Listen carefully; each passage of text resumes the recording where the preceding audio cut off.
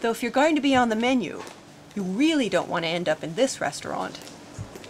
They offer exquisite service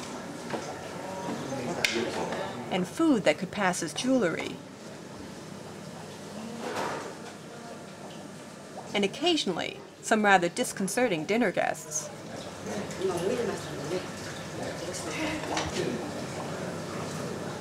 Especially around feeding time.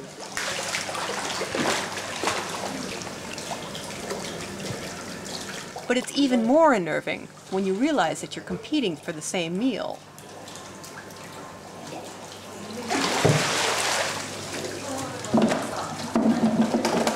This restaurant specializes in extremely fresh food, so the chef has to work fast. And despite the rather barbaric surgery, the point is to keep the fish alive and twitching all the way to the dinner table. The ice will buy him a few more minutes.